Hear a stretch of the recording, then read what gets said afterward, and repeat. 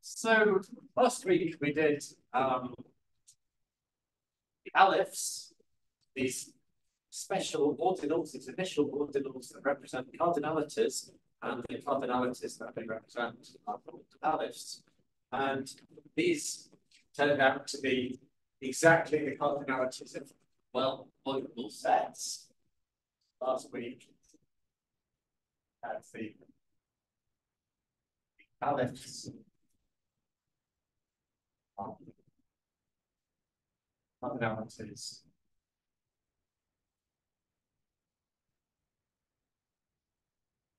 well-ordered sets.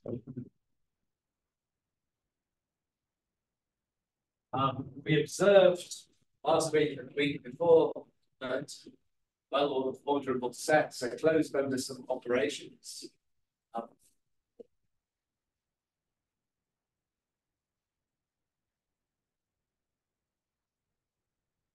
They're closed under sum or co-product, if you like, of two well-orderable sets. Product of two well-orderable sets, and also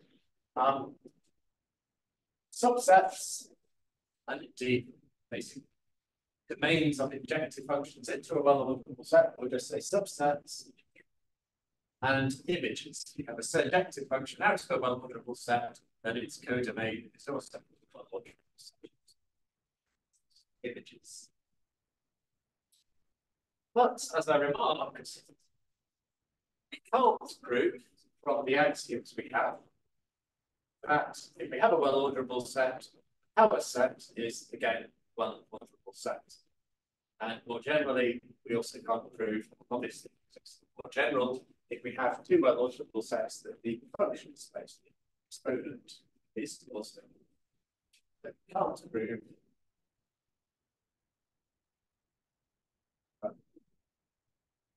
with the axioms we have that our set of x, the x is well-orderable, and exponential y to the x are well-ordered.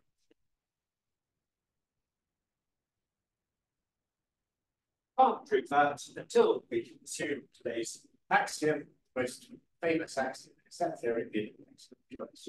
So we can't prove that without AC. Axiom of choice. So today we're going to look very thoroughly at the axiom of choice. It's so diffuse in mathematics that you will have seen a lot of the material before. Quite a bit of it also in the first year course on logic languages. So for those of you who joined this first year course a long time ago. However, there were various things that were would have been impossible to prove in the first year, even there's some extra material in the notes, because various equivalences require the notion of ordinals, transfinite reduction, transfinite. So today we're going to go through statements that are equivalent to the axiom of choice, also look at some applications of the axiom of choice. But I'm going to be pretty comprehensive in what I state as results. But in terms of what we prove today, I'm going to just focus on results that would have been unavailable to you when you did the first year course. Some other results I'm going to leave as exercises for you to find yourselves, to remember from the dim and distant past. So I'm going to give the pretty standard set theoretic formulation of the axiom of choice. So it relies on the notion of a choice function. So let S be a set of sets. So of course, the very notion of a set of sets is slightly oriented towards the particular take on set theory we have in this course, because in an ordinary book on set theory, every set is a set. You need to say the only thing is universal sets, so you don't need to say something is a set of sets. I actually find it clarifying to have a more distinction, because it's useful to know that we're thinking of S as a set sets. It's useful to know that that's the context of functions. Right. We're given a set of sets, a choice function of S.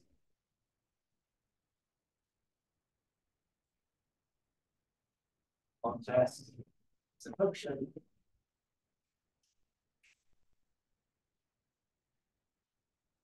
F. But takes non-empty sets from the set of sets S as arguments. So we'll remove the empty set in case that it's there. Of course, we could say a set of non-empty sets to begin with, but then that makes a few other formulations a bit more automated. So it's better to allow it to be an arbitrary set of sets.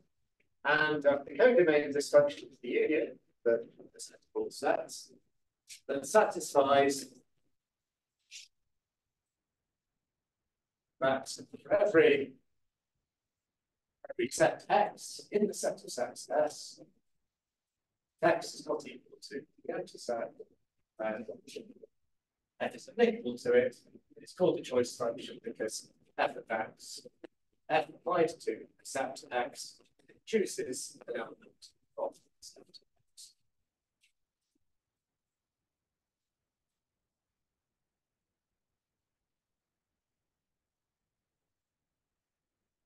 And just to give you a little preview, the axiom of choice is going to state that the formulation of it, the standard formulation is every set of sets, like choice function. But before we do that, let's see what else we can say about when a set of set has a choice function, even in the absence of the axiom of choice. And there's the following nice little theorem, which is the following are equivalence. So the first one is that, well, actually, it's not about when an arbitrary set of sets has a choice function, it's about when a power set has a choice function. The power set has a choice function.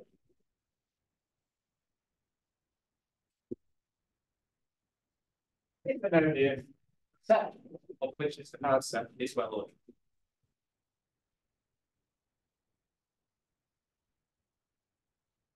And this result is a fundamental connection between well-orderability and choice functions. Choice functions. Yeah, choice. You can see from this that already we can see that the axiom of choice is every set of sets is a choice function, then it's clear that the axiom of choice implies that every set as well. Now let's prove this. So one direction is really easy, which is go from a well-ordered on set X to choice function. So let's do that first.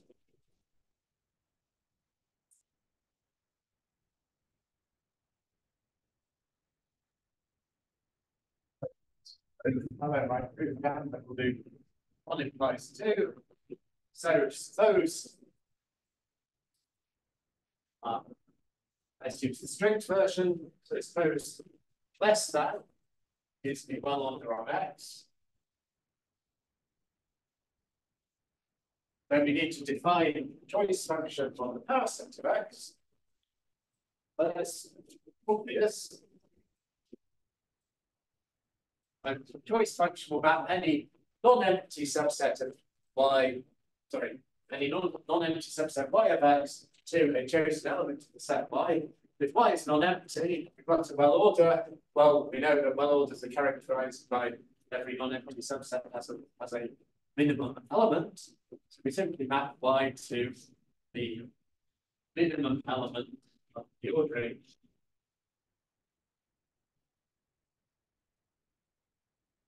Well ordering gives us a canonical way of finding the element of every non-empty subset. Oh, wait, that really wasn't. The other direction is far more interesting. And in the other direction, we start off with the choice function, and we need to construct a well ordering. So I'm going to call the function G. So suppose G is a choice function C dot F on X. Now the idea is rather straightforward. We need to construct a well ordering, and we're going to do that by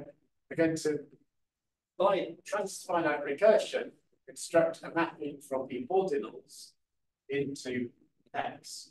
And the first element, well, we just simply apply our choice function to the whole of X, assuming it's not empty.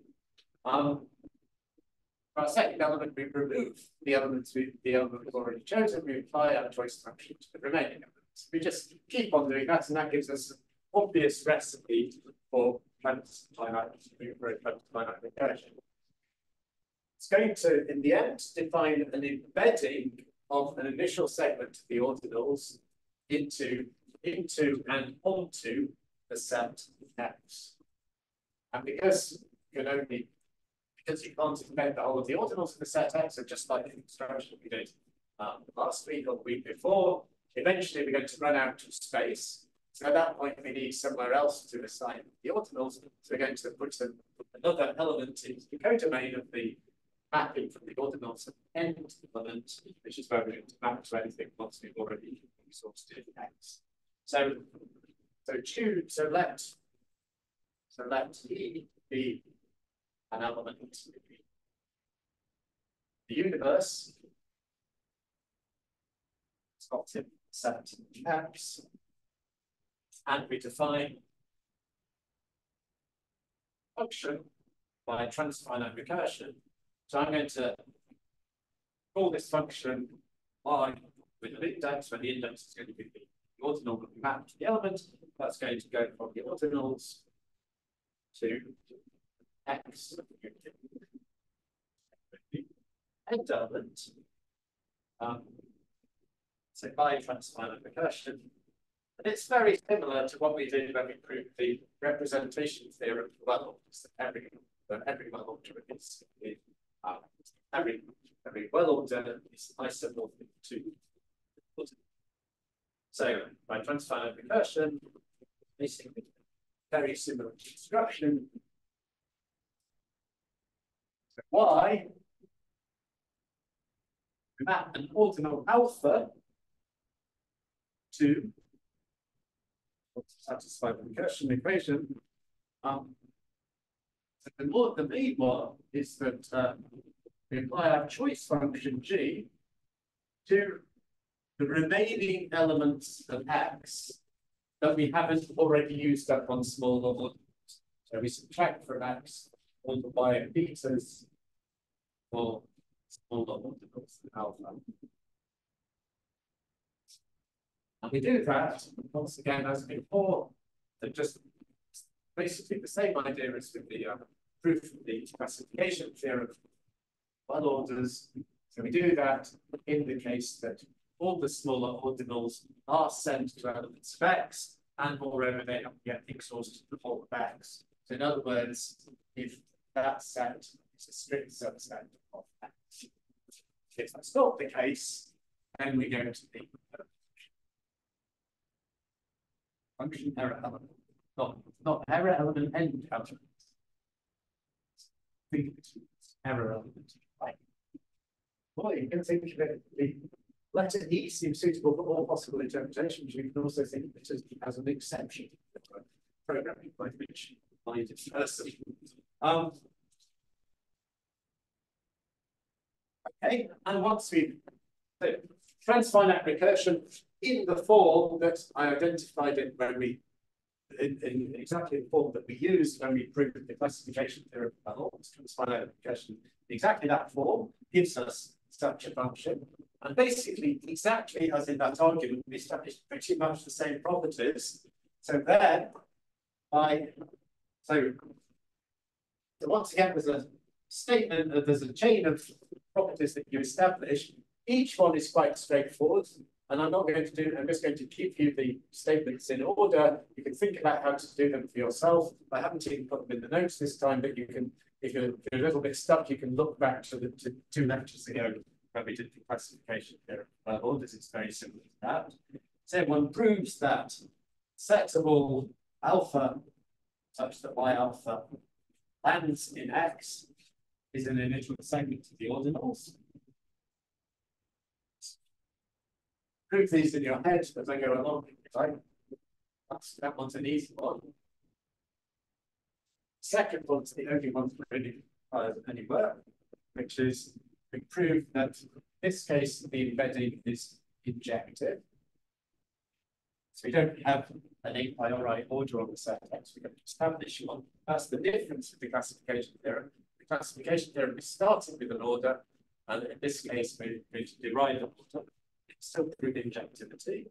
So y alpha is y beta, and alpha is beta. So that's the next property you establish. Once you've got that, you get the property that we can't embed all the ordinals in X. So therefore, we must arrive at E at some point. So we've got a proper initial segment of the ordinals, and by a result of that proper initial segment of the ordinals, that means that if we look at the alpha such that y about the and those ordinals then, which y of the ordinal lands in X, this is the proper initial segment of the ordinals, and hence of the form stripped down set gamma, subordinal gamma. Gamma, which is ordinal. And finally, once we prove that, then it's easy to show that the set of all these y alphas is the whole of that list.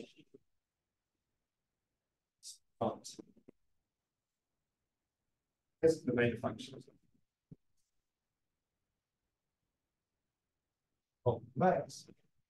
Those four properties together mean that we have a bijection from this set to X. So then, therefore, this map goes from the ordinals below gamma X is a bijection. The ordinals below gamma are well ordered. We have a bijection to a set, so we just transport the well order along with bijection. We get to well order equal out. Hence we transfer well ordering.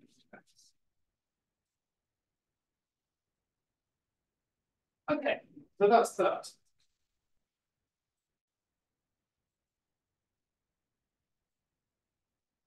The good thing about having a zoomed out camera is, well, it doesn't need to move the camera. That's what moves between boards, which is always been a pain past.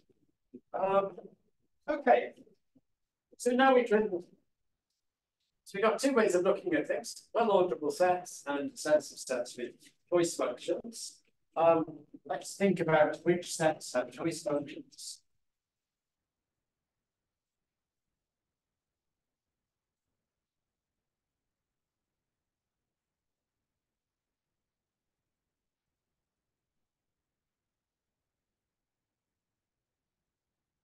So again, the sort of material that is preliminary to this course, really, and might have been done in earlier courses you've taken, but if not, it's still the sort of thing you can think about for yourself.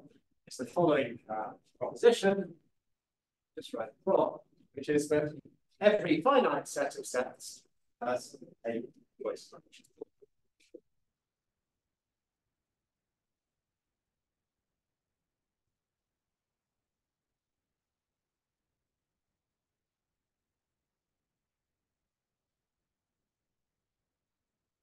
But the question of the existence of choice functions only becomes a question, really, when you have an infinite set.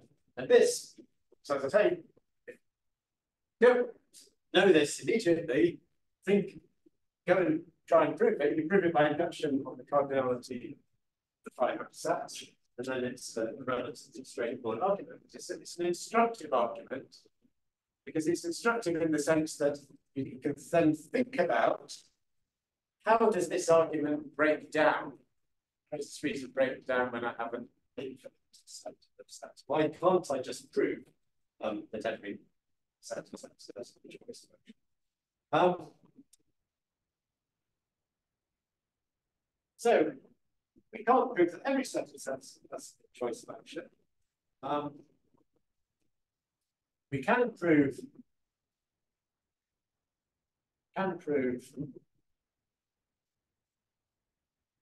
p of x has a choice function when x is well orderable, as we've seen.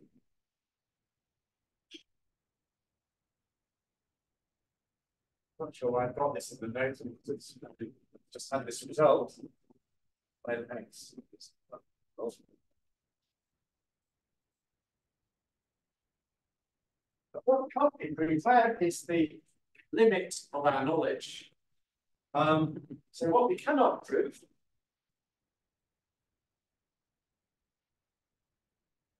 it's simply the example of a power set, or a simple example of a power set. We don't know how to prove this as a choice function without the axiom of choice. It's the power set of the rings. Power sets of the natural numbers. We can, of course, construct a choice function with the natural numbers including unavoidable. Power sets of the reals cannot prove that.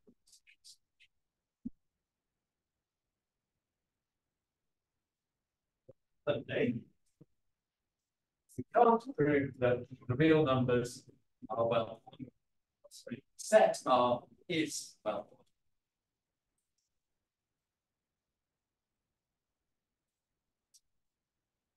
So if you want to kind of focus on what the axiom of choice gives us that we don't have before, well, this is a good place.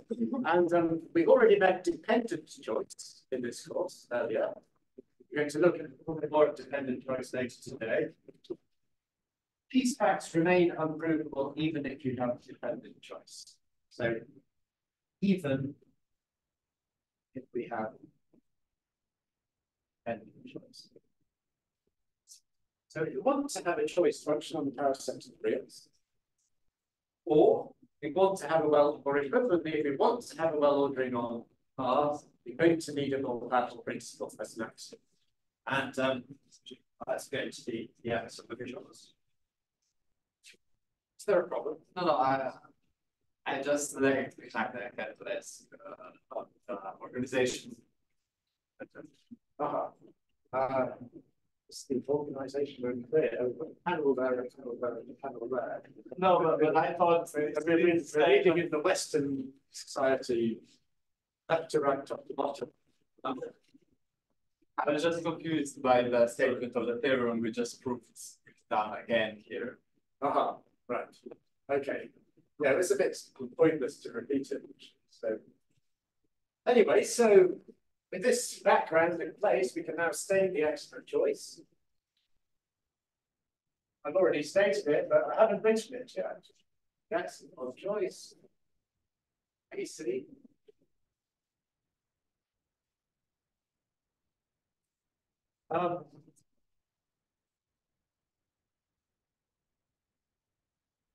Didn't name the axiom of choice. If you talk about something being of choice, like the holiday destination of choice or something like that, it's like a thing you would particularly choose because you like it. But this, obviously, the axiom of choice is descriptive for what AC is, but then the very name itself makes it perhaps makes it sound maybe more attractive than it should. So, anyway, every set of sets is a choice.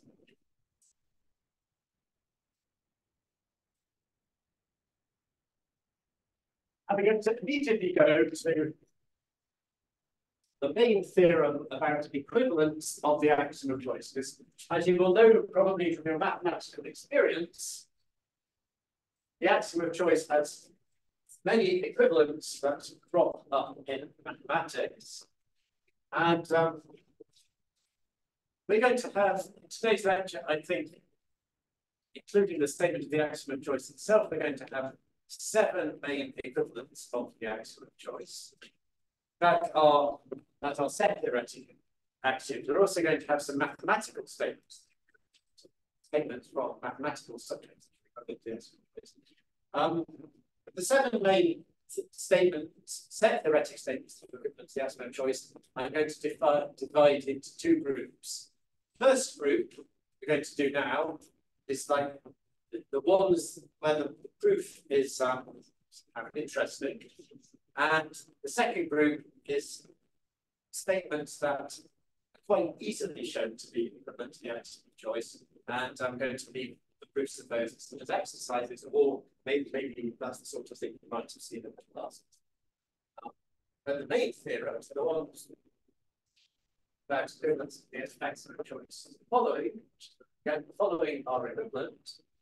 So the first one is the axiom of choice. Second one, and actually when I say one that's interesting to prove, we've already done the proof that the one is equivalent to two. So the second statement here is what's called the well-ordering principle.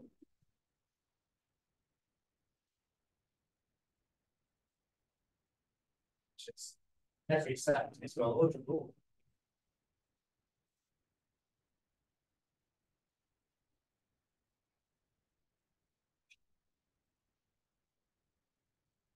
Then this is already clear by what we've already proved. These two are the third one is the mathematician's favorite version of the axiom of choice, Zorn's lemma.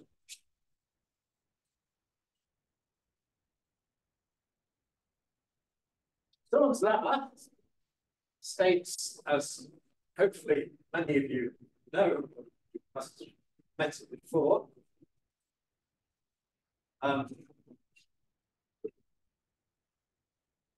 If every chain in a partially ordered set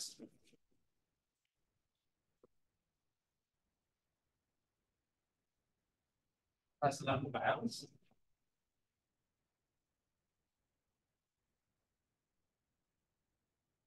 then partial order has a maximal element.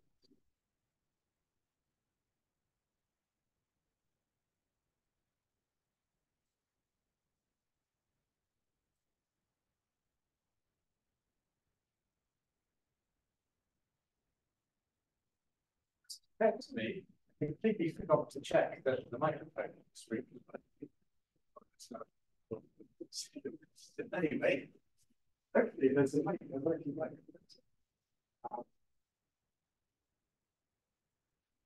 Otherwise, there might be an alternative homework, which is to add subtitles to the video.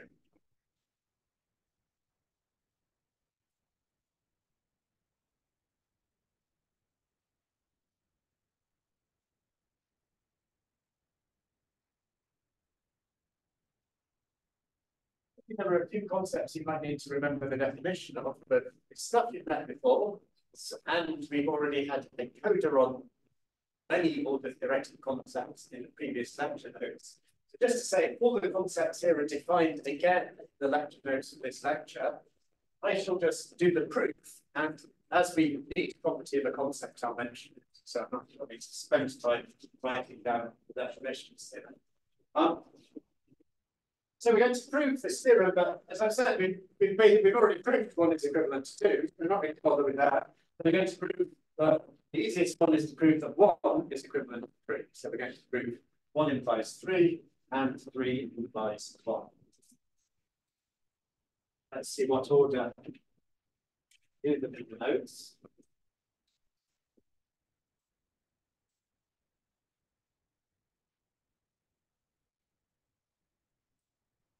Right, they're both about equal length. Let's do one implies three.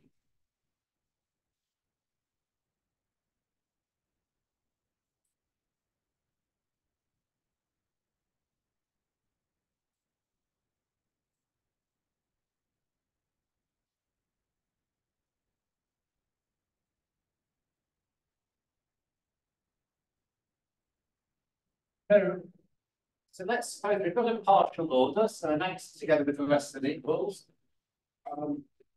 the partial order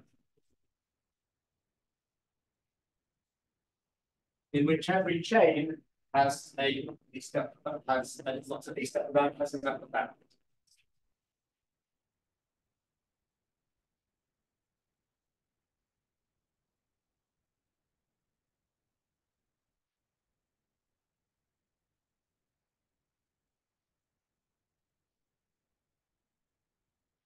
And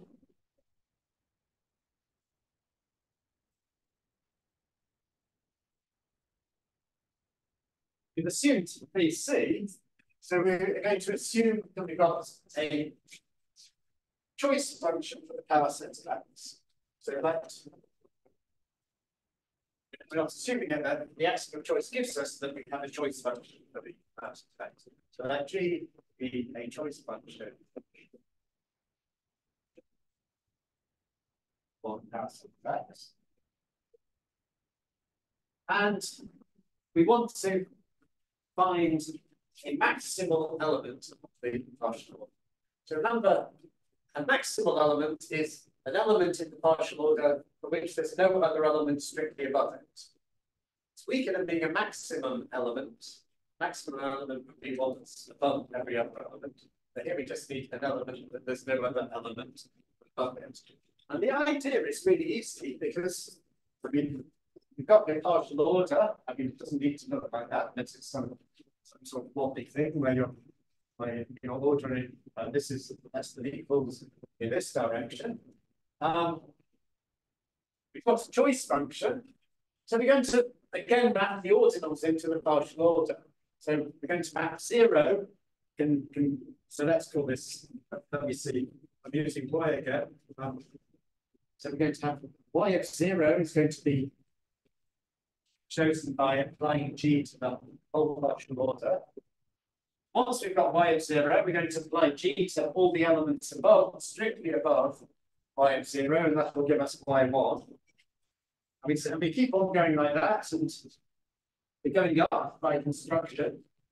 And then, if we've still got elements left after we put all the natural numbers in, well, then we've got a chain, and then that means there is a set of upper bounds because every chain, so a chain is a linear order within the partial order.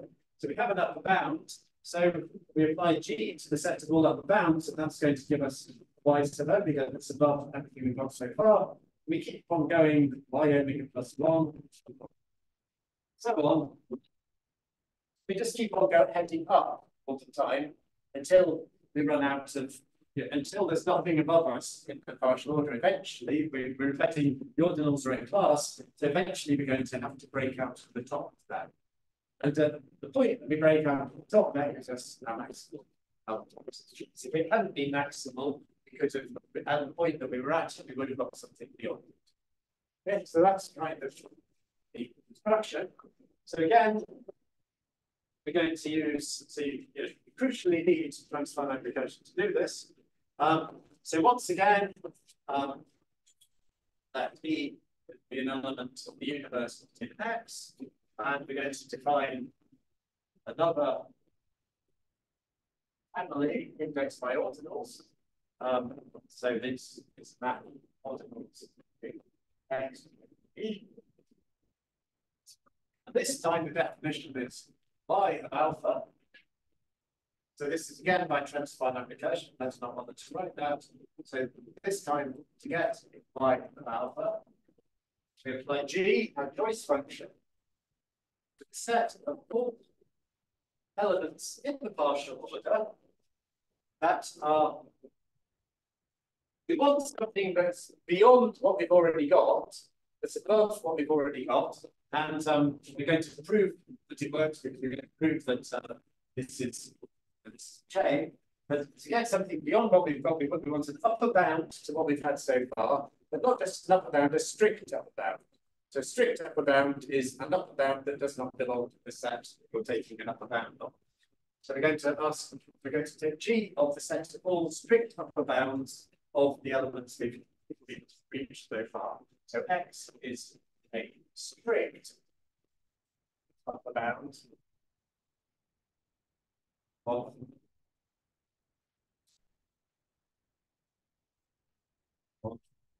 set all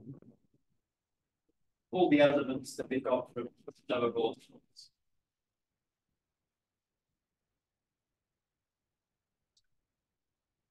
Here I'm closing the brackets. Oh, sorry, there's a G. So this is G applied to the set. Close the set brackets here. And brackets application. So this makes sense is if this set is nonempty. So, and if this set is nonempty, that's the same thing as if such a strict upper bound exists. So this is if such a strict upper bound exists.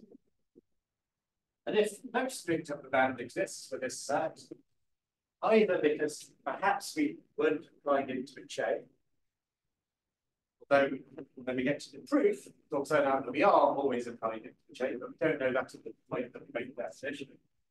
Or the strict upper bound might not exist because we've already reached the point. In that case, we give ourselves the exception E. So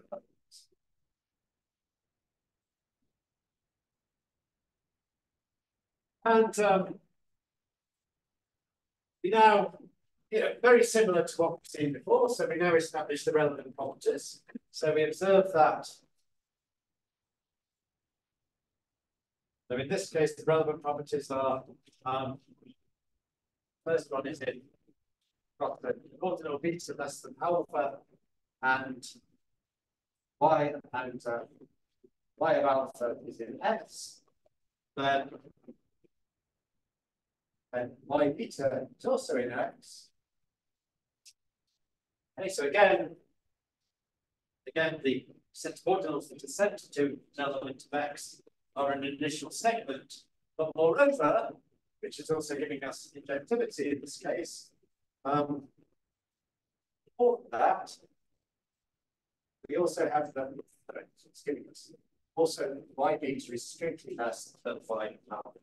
And this is all basically immediate from this definition as given, because we're asking for a string. Okay, so injectivity is actually easier in this case than it was in the previous argument by I believe. So then we show there exists some ordinal alpha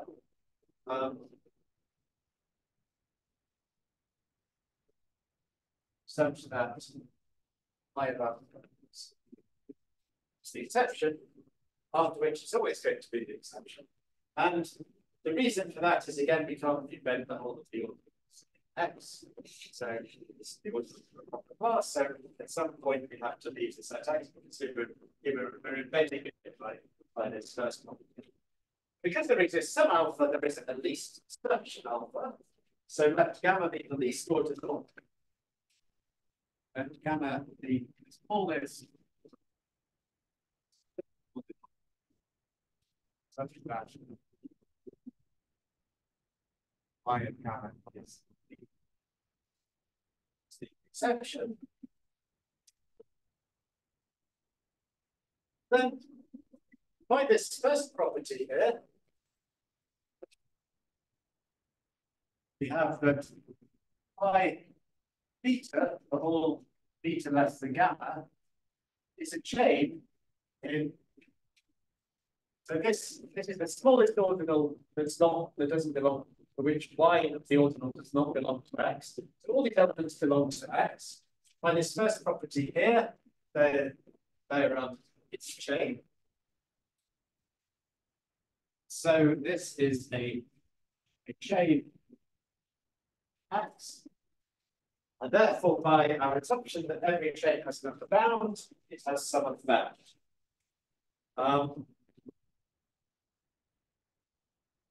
So it has X Y.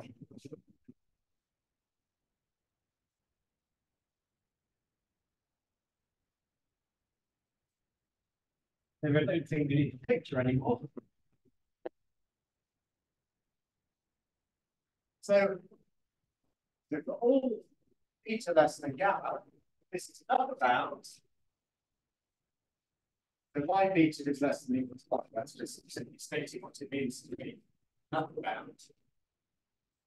It can't be a strict upper bound, because if it were a strict upper bound, y of gamma would have been defined to select one of the strict upper bounds. Okay? In which case it wouldn't be E. But we have the y of gamma. We have the y of gamma is E. So y cannot be a strict upper bound.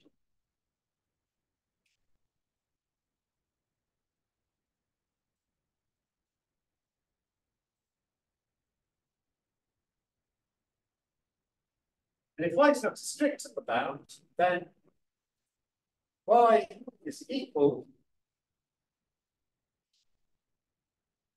y alpha or some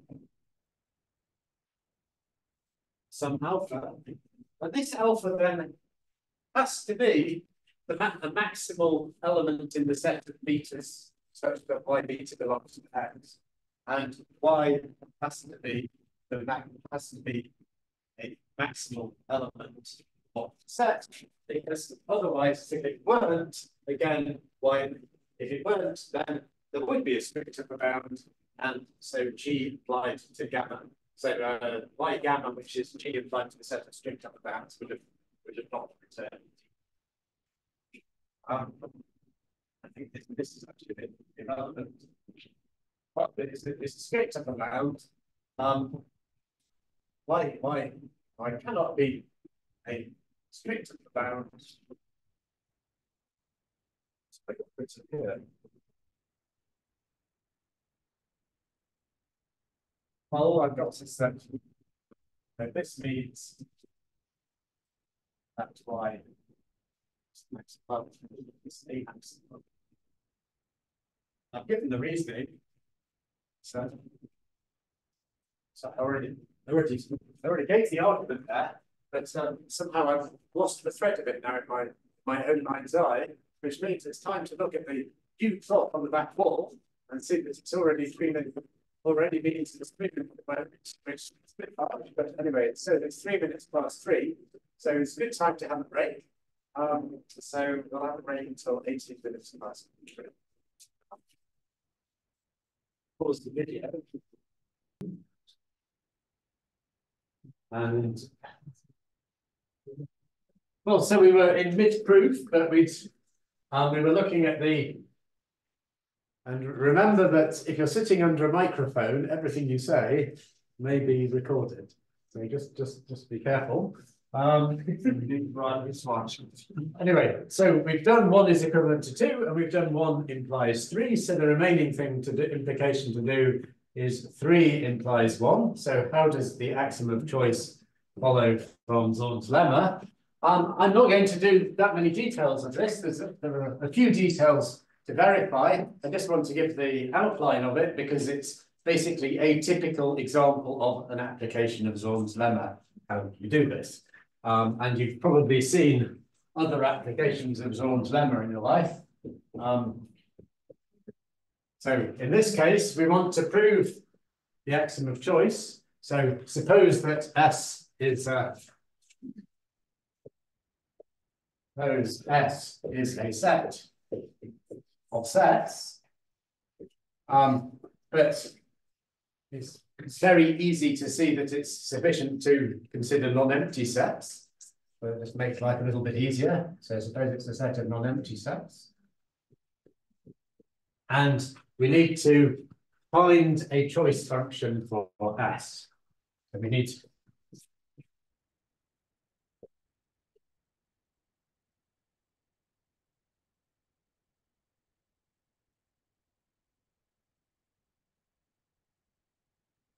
and we can do that using Zorn's lemma, and it's pretty obvious that to find such a choice function, we need to set things up so that we've got a partial order, and the maximal element of that, well, a maximal element of that partial order is a choice function.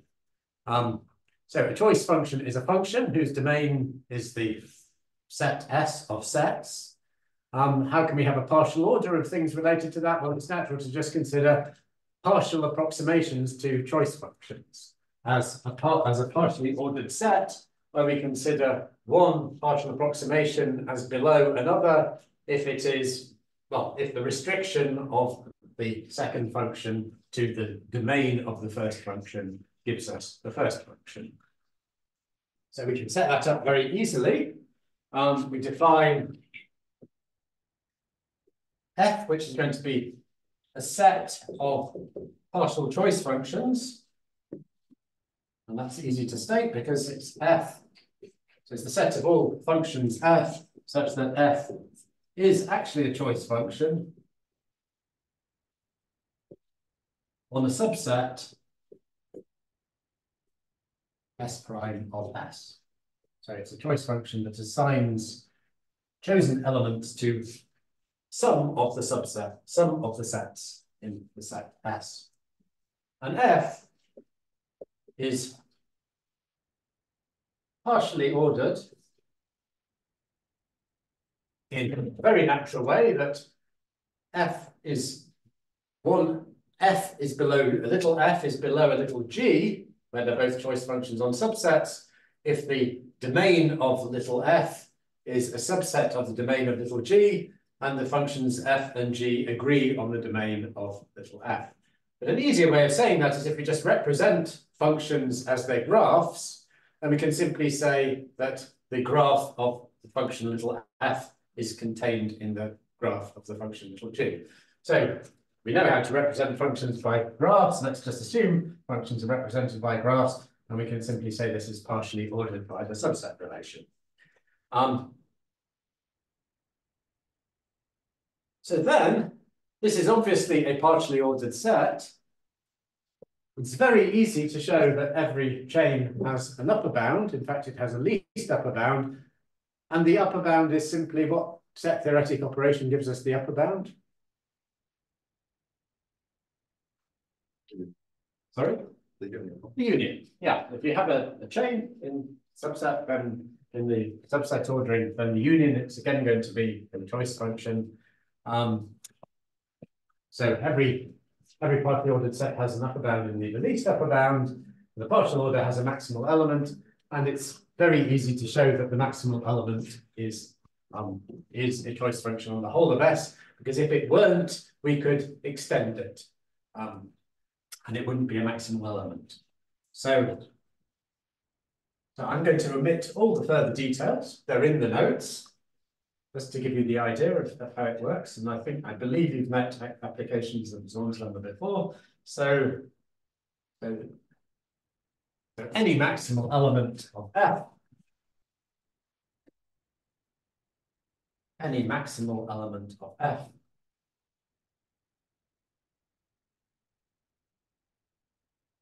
this partial order of functions is a choice function S, and by 3, namely Zorn's lemma, such a maximal element exists.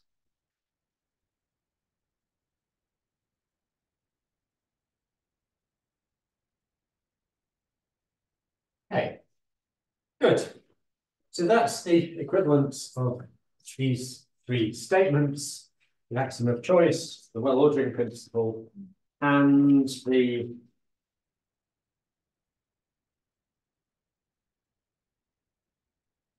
and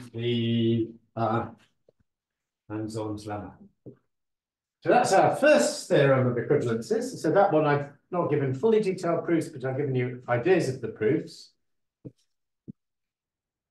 The second theorem of equivalence is to the axiom of choice, which could have well just been together with the first, but these are statements that are quite close to the formulation of the axiom of choice, and one simply proves directly that they're equivalent to AC under its ordinary formulation. Now, the other equivalents to AC that we're going to look at today, or mention, I'm just going to mention them and then we'll move on to something else, is the theorem that each of the following is equivalent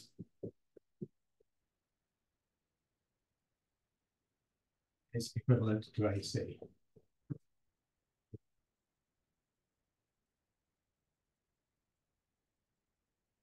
And probably all of you have heard, or most of you have heard of most of these. There are only going to be 3 statements. So the first one is the Cartesian product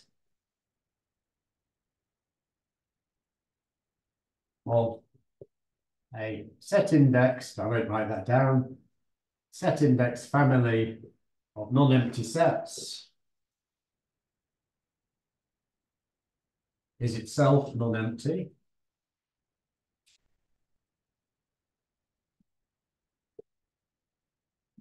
So you've got a family of non-empty sets, product them together, and you get a non-empty set back.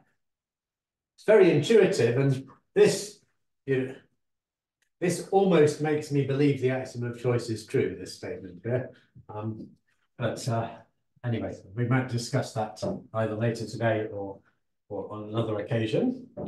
The second equivalent is every surjection, so every surjective function has what's called a section. So a section is a right inverse. So if you've got a map R from X to Y, and a section is a map S from Y to X, such that R composed with S is the identity on Y. The definition's in the notes. And this is one that category theoretic, people that know some category theory will be familiar with, because this is saying in the category of sets, every epimorphism is a retraction in category theoretic terminology.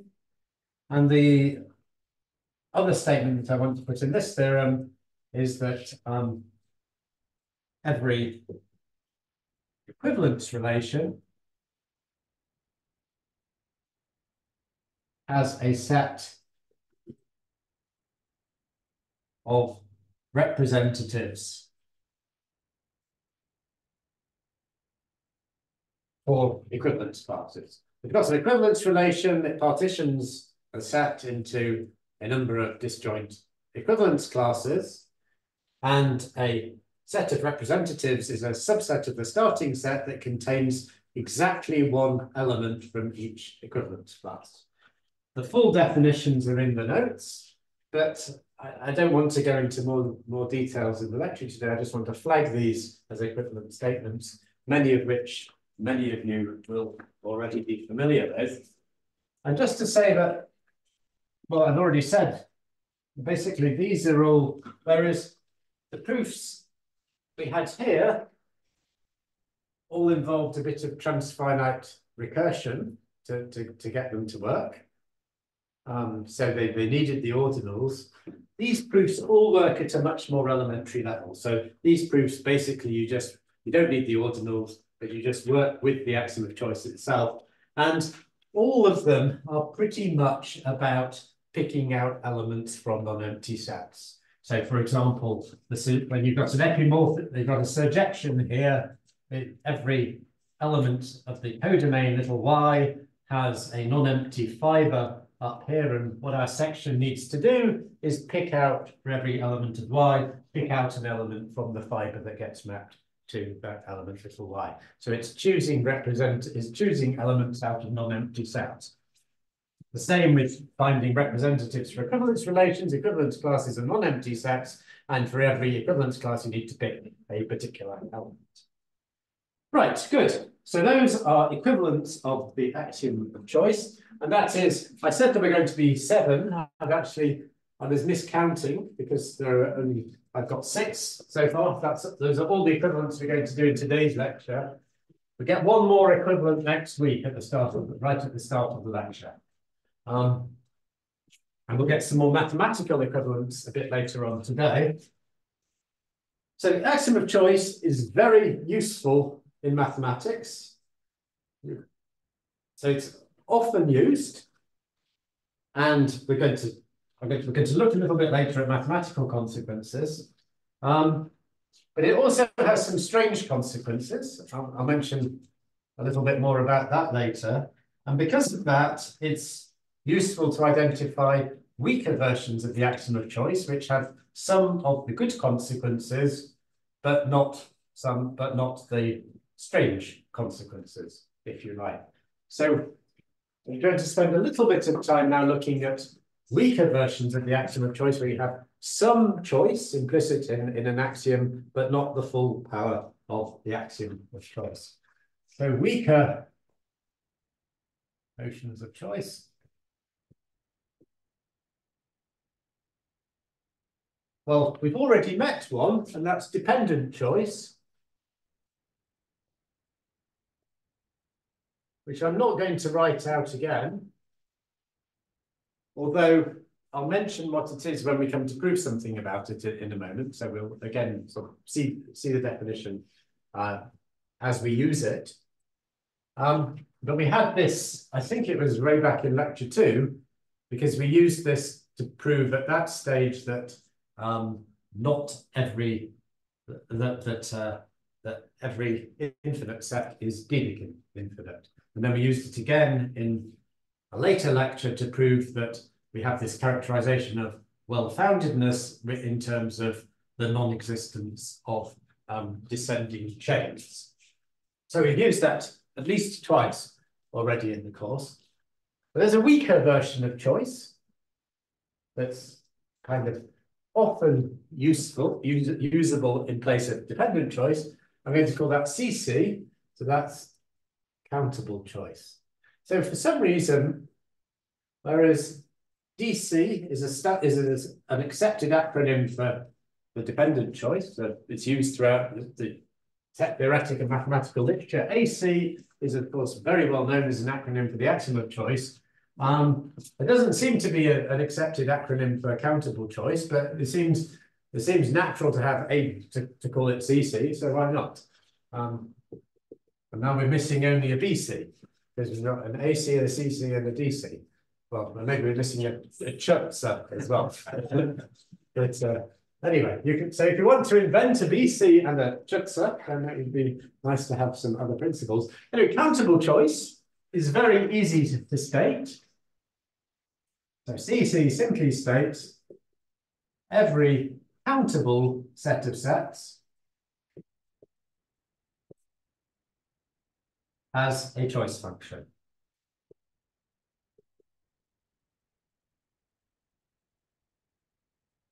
And the next theorem is going to do the relationship between our three choice principles that we have.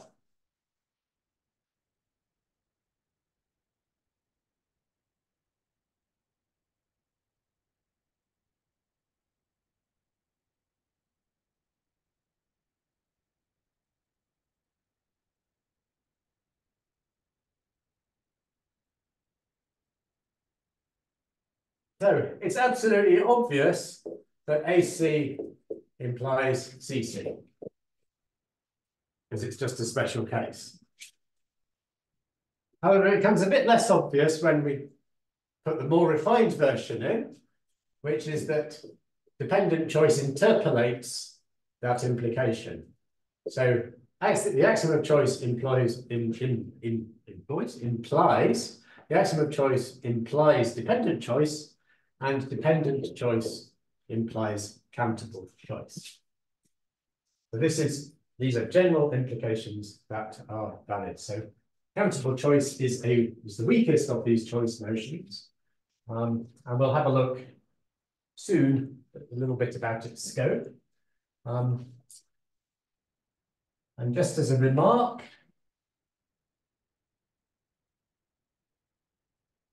don't have in this course the technology to show this, but neither of the converse implications holds. So if we assume countable choice, we can't prove dependent choice. And if we assume dependent choice, we can't prove the axiom of choice. So neither of the converse implications holds. Neither of the converses holds.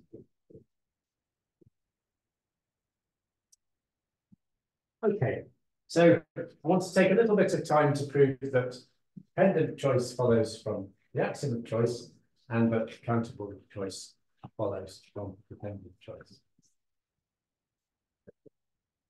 And let me just, I've been just going on a bit without looking at my notes, so let me just check that I haven't actually gone off script.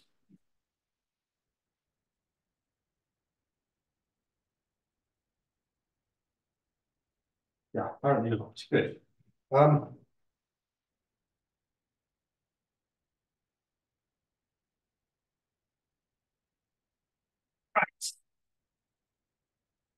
So actually, in proving that the axiom of choice implies dependent choice,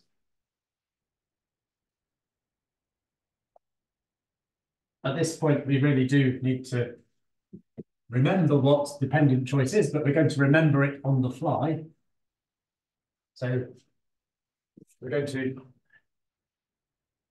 prove that AC implies DC. So to prove dependent choice, we suppose we've got a set X. So let X be a set.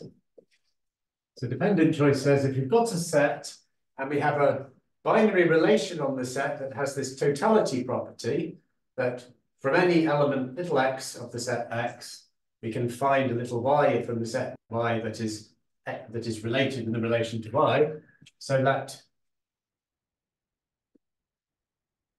R be a relation on X satisfying totality property for all little x in X. There exists a little y in X such that X is in the relation with Y. Then we want to prove that for any starting element little z, we have a sequence in the set X, x0, x1, x2, x3, x4, an infinite sequence that starts at z, and such that each element is related to the element that comes after it. So we need to prove, so the axiom of dependent choice tells us we need to find,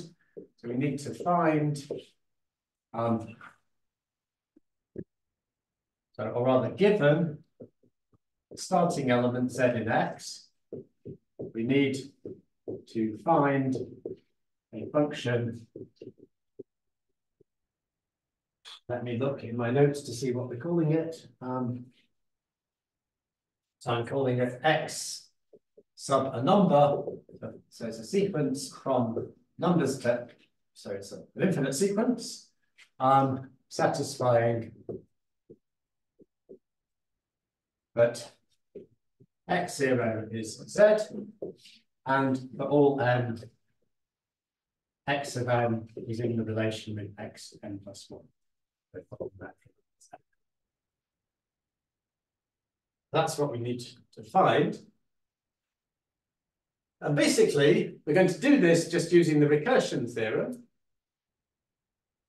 And we can use the recursion theorem as long as we have a way of, if you've got an element n, so if you've got an element x of n, finding the next element that will come after it. And we can do that using a choice function. We simply use, so let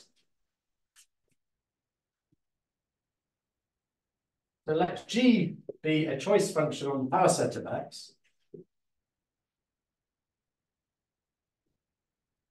On power set of X.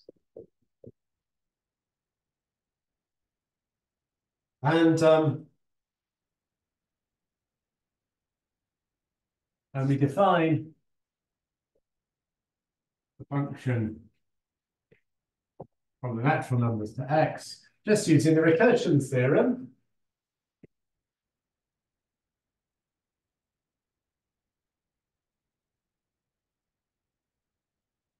Which tells us that to define a sequence, we need to specify what x0 is, which is z, and we need to specify a rule which will take us from any x sub n to x sub n plus 1. And that rule in this case is x n plus 1 is simply g applied. We need to find some successor element according to the R relation to x sub n. So we simply apply by totality, there exists such an element. So we simply apply G to the non-empty set of all little y in the set X, such that Xn is in the relation R with little y, which by totality is non-empty. And we're done. It's obvious that this has the required properties. There are two curious things about it. One is that, you know, if you're doing informal mathematics, you almost don't see the need for this G here, because if you're writing informal mathematics, you have this property. There exists for every x, there exists a y. You would quite often write let xn plus 1 be some y such that xn is in the relation with y, and you think that defines a function. But it doesn't define a function. It does define a function if you have the axiom of dependent choice, because the axiom of dependent choice tells you exactly that that defines a function. We don't have the axiom of dependent choice. We're trying to prove the axiom of dependent choice. But the axiom of choice gives us a way of circumventing the problem, because we don't need to say some little y. We actually have a canonical way of finding such a successor element, because we apply our choice function that the axiom of choice gives us to the set. So that's the first remark. The second remark is it sort of often feels, when you first meet these axioms, that dependent choice should follow from the axiom of countable choice. I've already told you that it doesn't, because neither of the converses hold. You can see that the proof is absolutely not using countable choice here, because X could be a rather large set, and in which case we're doing a choice function we're using a choice function on the power set of X. That's very well. I mean, as soon as X is infinite, we're doing for any infinite set, we're using a choice function not on the countable set here, because the power set of an infinite set is never countable. So we're absolutely not using the axiom of countable choice there. And one can't get away with the axiom of countable choice. Okay, so that's AC implies DC.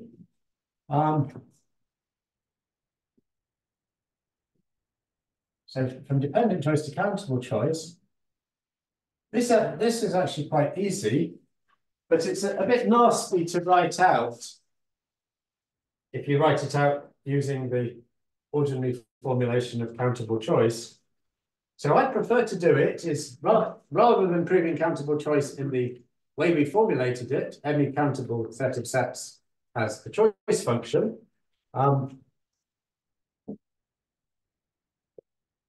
We prove the following equivalent to the countable choice. It's an equivalent statement. I'll just write equivalent to countable choice. And that's the countable version of the statement that a product of non-empty sets is non-empty. So the statement we're going to have is for any n-indexed family of non-empty sets,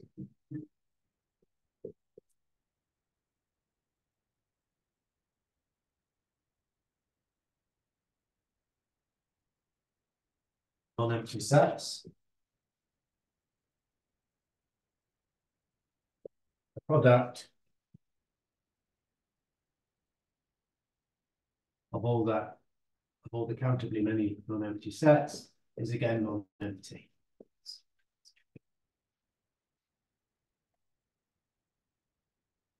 And just as it was an exercise to prove that the axiom of choice is equivalent to the statement that an arbitrary product of non-empty sets is non-empty, it's an exercise to prove that countable choice is equivalent to this statement, and basically the same proof does both jobs.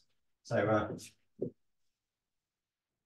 anyway, we'll just take it for given that that's an equivalent statement.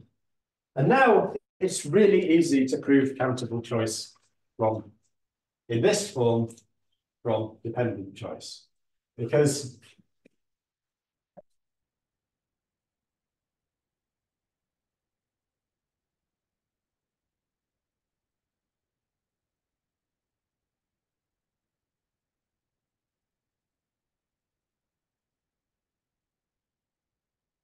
So suppose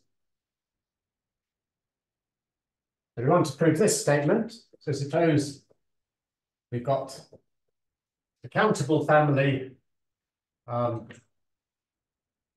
this is a family of non-empty sets.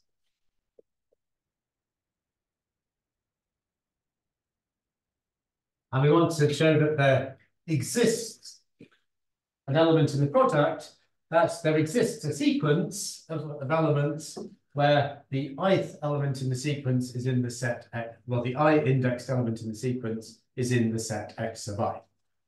Okay, so we need to prove there exists a sequence the union of n over m xn such that every xi belongs to every element little xi in the sequence belongs to the set capital Xi. So this is for all I in n. Okay. And we're going to do that using dependent choice, where we need a set with a relation on it, and we reduce this to dependent choice on the set, or we simply consider the sum set of all the x sub n's. Remember this is equal to the set. Oh, that's not a good set. This is equal to the set of. I just realized the board light's not on. That might improve the video. So many different layers of technology to deal with. So even electric lights are one layer of technology. So this is the set of pairs, as you remember, little n in X, where n is a natural number, and little x belongs to the n index set. So that's the sum set. So we consider this set together with the relation on it that x little n is related to x prime little n prime. Oh, sorry, I've got to put them swapping the order of my things. So an element little n, a tagged element x in set x of n is going to be related to a tagged element x prime in set little n prime if and only if simply n prime is n plus 1. So the only dependency we're forcing is we're putting a relation in which from an element in every element of the set x of n is related to every element of the set x sub n plus 1. And then starting with any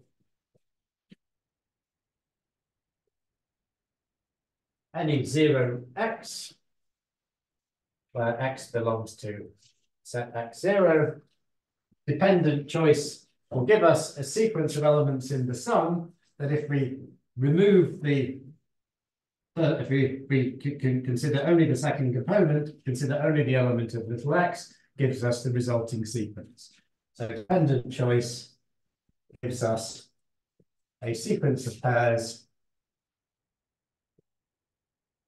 whose first components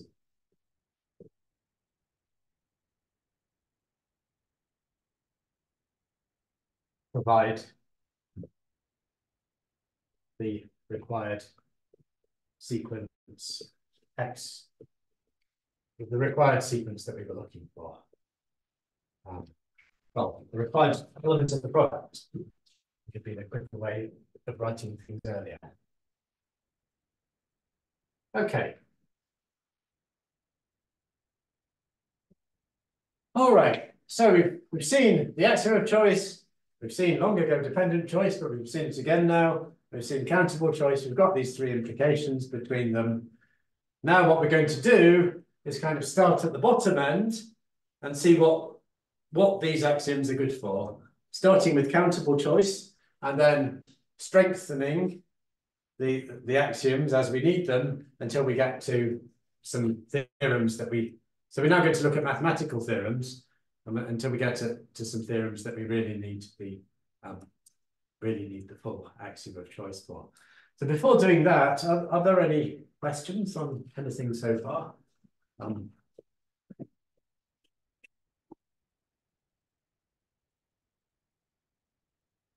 Okay, so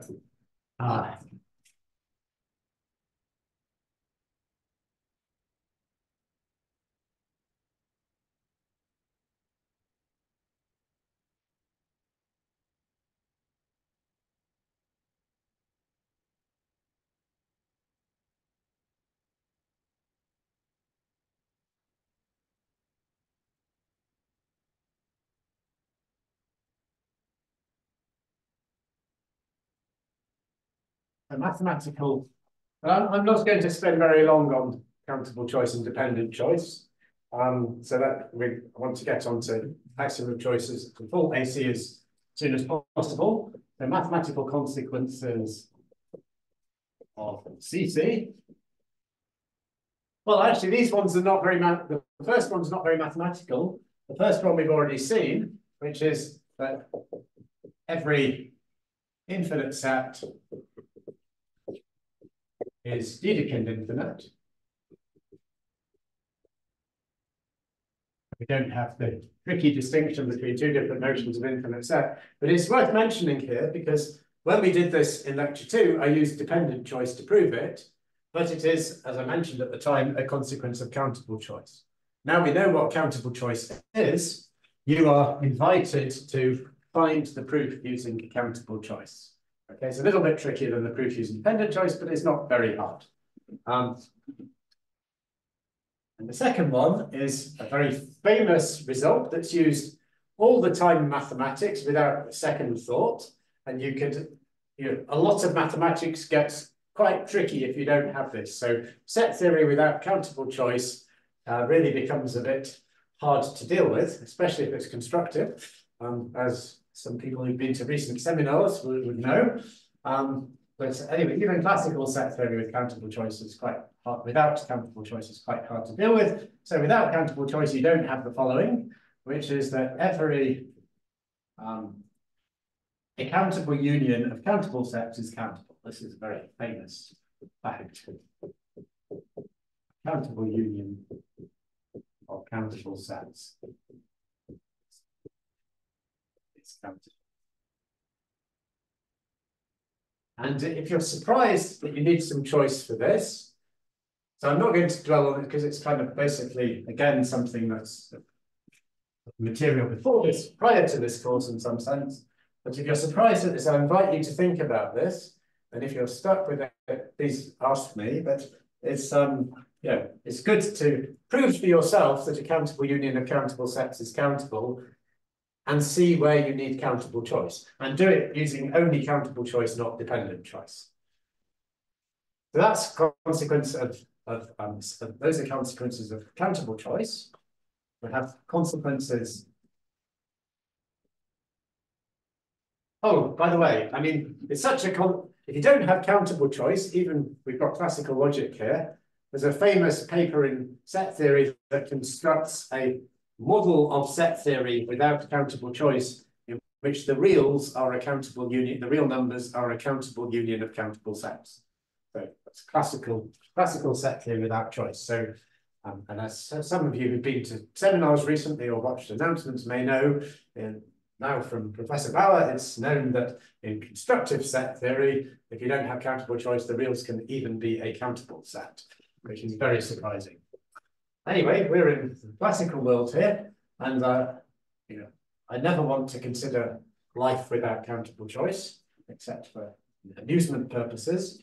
So consequences of dependent choice, I'm only going to mention the one we've already seen, which is that it's a characterization of well-foundedness that there is no infinite decreasing sequence. So well-foundedness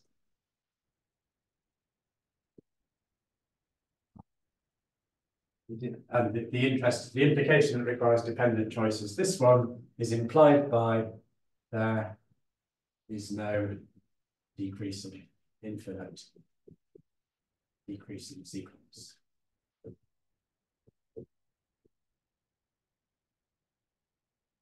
Okay. Those are consequences of dependent choice. And then we get to the very interesting question of why is the axiom of choice? It's a bit controversial in mathematics, you know. There was a lot of when it was first used implicitly without people realizing they were using it at the start of the 20th century. It was then identified, and then it turned out to have some awkward consequences, and then it became quite controversial. And anyway, there's a long story to be told. But why have mathematicians become so fond of why is the axiom of choice their axiom of choice? And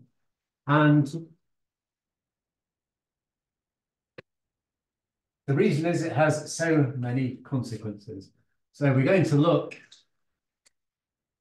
after the break at consequences, really mathematical ones, of the axiom of choice. But now it's exactly 4 o'clock by the clock on the back wall, so we'll break until 1:15, and we will start again.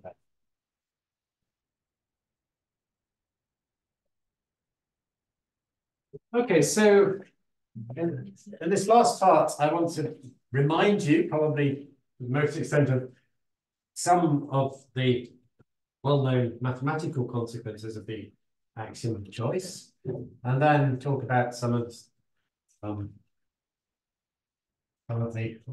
we'll start with the pleasant consequences, and then we'll talk a little bit about the less pleasant consequences.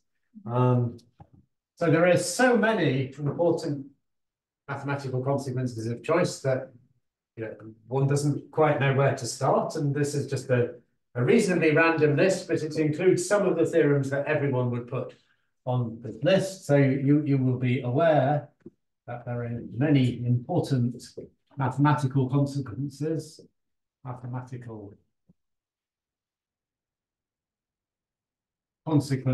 of AC, and they include the theorem that every vector space has a basis. This is one of everybody's favorites.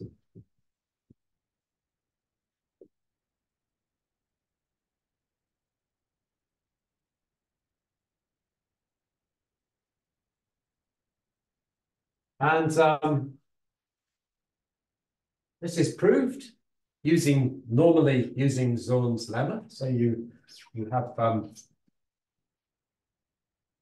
you consider some sets of linearly independent elements, and you order them in a natural way, and then you show that every chain has an upper bound, and that a maximal element in that poset in fact spans the space, and therefore it's a set of linearly independent elements that spans the space, and therefore it's a basis. So a nice application of Zorn's lemma, but it turns out this theorem is actually equivalent to the axiom of choice. So you can't prove you can use the axiom of choice to prove the theorem, but you can't use anything weaker than the axiom of choice, because you can derive the axiom of choice back as a result. So it's equivalent to AC.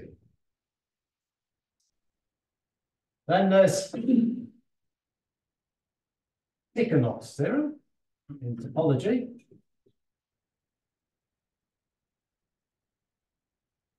Hands up if you've heard of Tikhonov's theorem. Not everywhere. So it probably depends on whether you've done a general topology course or something. Tikhonov's theorem is a product of compact topological spaces in the product topology is again compact. And this is again equivalent to AC.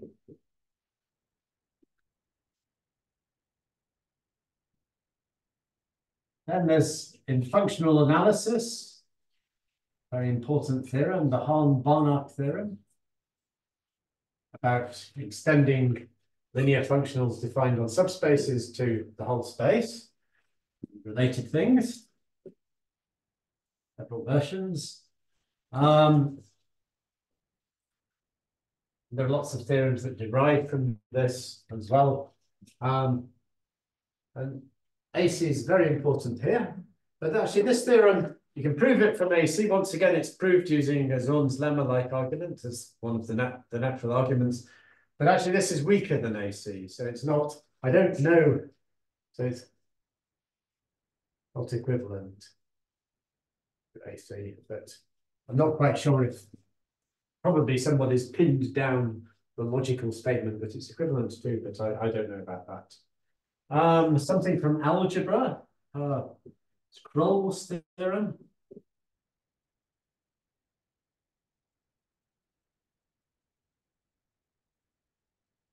Hands up if you've heard of Kroll's theorem.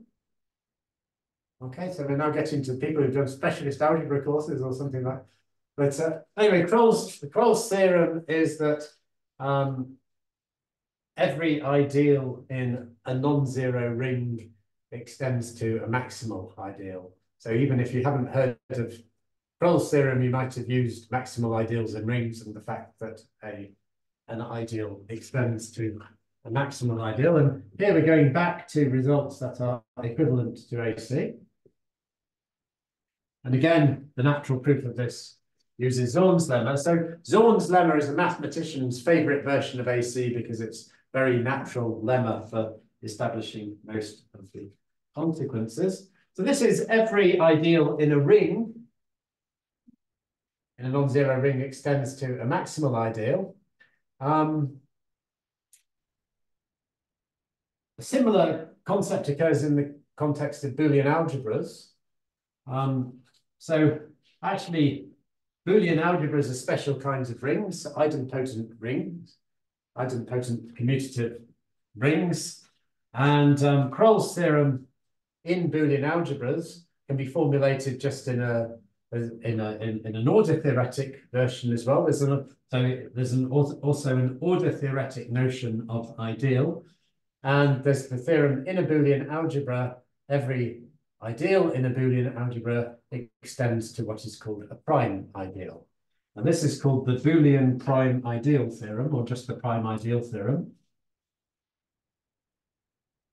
Let's put Boolean in brackets here. Prime ideal theorem. And this is, so instead of saying not equivalent to AC, let's say weaker than AC. Weaker than AC. So this is, again, weaker than AC.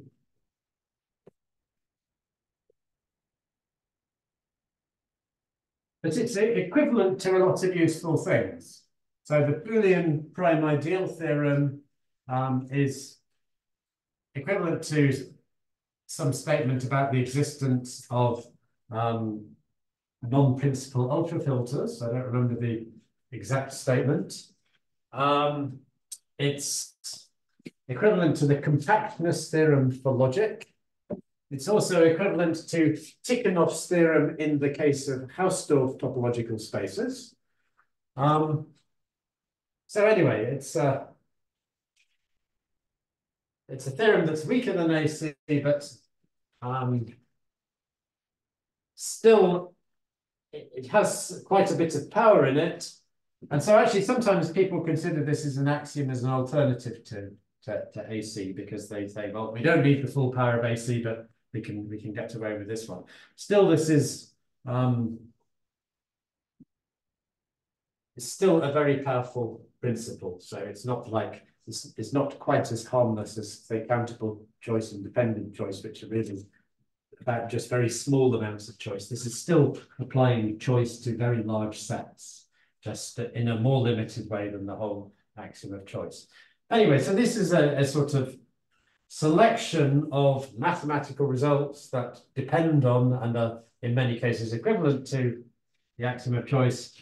And there's no reason to stop here apart from time and actually, if you asked me to come up with another one off the top of my head, I don't think I'd be able to, but there are plenty of other such theorems in mathematics. I mean, I would if I thought about it for a bit.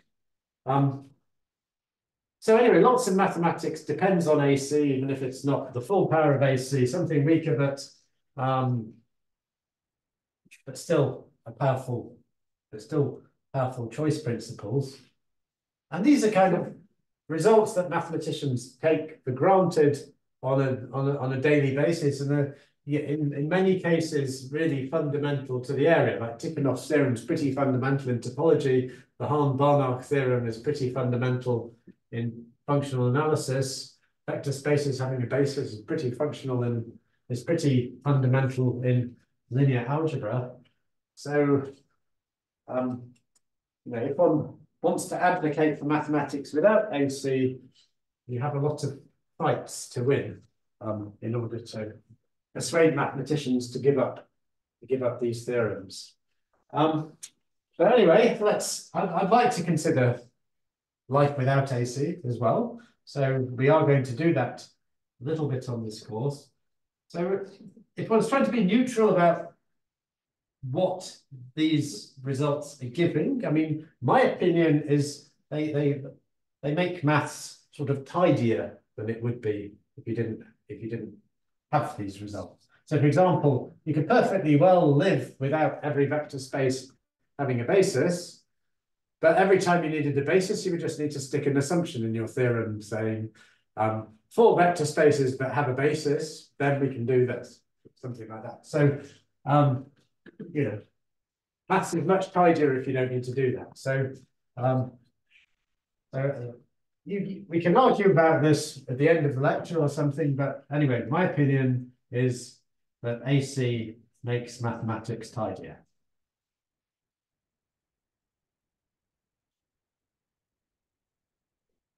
I don't quite believe in concepts such as it is true in the Platonic universe of sets, which some mathematicians believe. But as you may know, AC also has unpleasant consequences, or I'm going to call them discomforting consequences.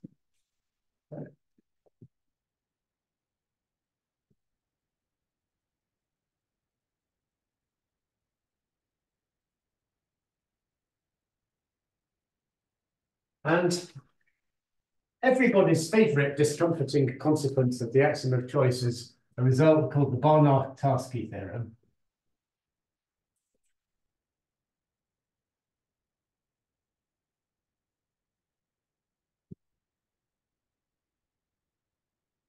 Which says you can take a solid sphere in 3 space, chop it up into 5 pieces, reassemble those 5 pieces using only rigid transformations. So just translations and, in fact, just translations and rotations are enough. So you're really taking the pieces and just moving them around and reassembling them. And you can reassemble them in such a way that you form 2 spheres, two solid spheres the same size as the original. So sounds like an absolute impossibility. Sorry, I first heard about this when I was, I don't know, in my early teens, I think it was, but somehow it got onto the morning news program on the British radio. I couldn't, there's this mathematician saying that there's this result, and it just sounded like such an impossibility that, it was my mission in life to find out how this could possibly be true at that point. And anyway, it's a very interesting result, and it obviously depends crucially on the axiom of choice. So I don't want to talk about that today, but in case people are interested in that, there's going to be, right at the end of the course, we're going to have 1 week without an exercise class.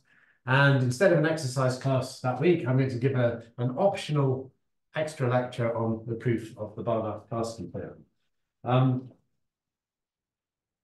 So then we'll leave that till later in the course. But today what we're going to do is we're going to look at a baby case of the Barnard-Tarski theorem, an easy case, a much simpler result, which isn't quite as shocking. And this is,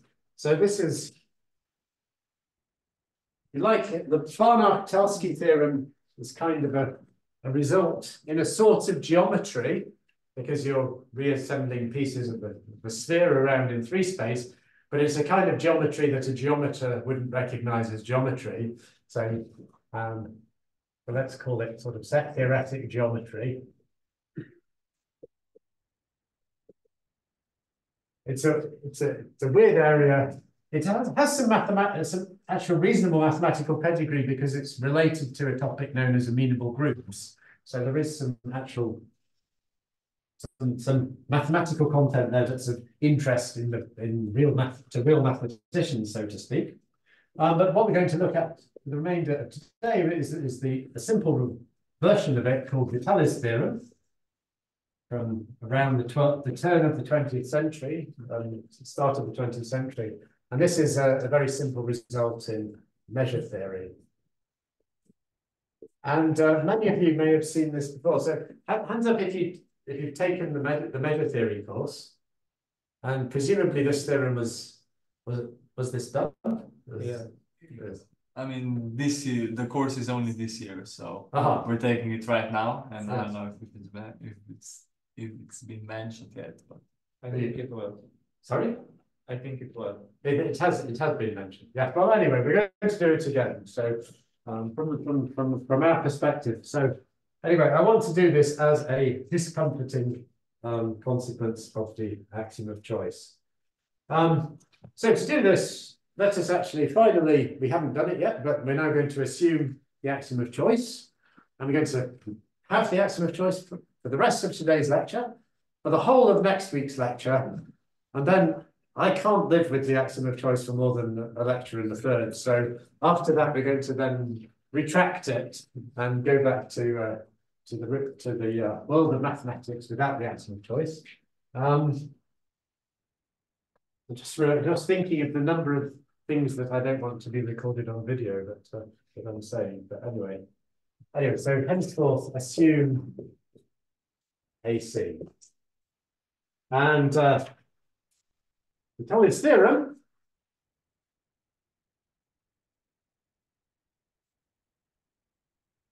it addresses the question, can we define a reasonable notion of measure on arbitrary subsets of the reals?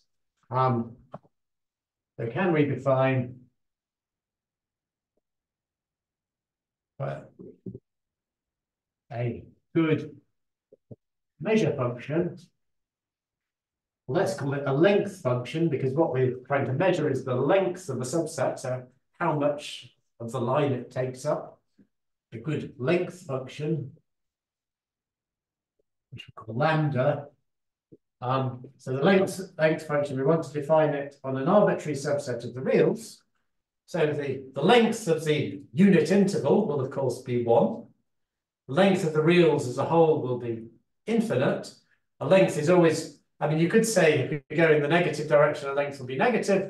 Then we need signed measures. Those are a bit complicated. So you need to have positive measures before you know what a signed measure is. Anyway, so we'll just deal with positive length.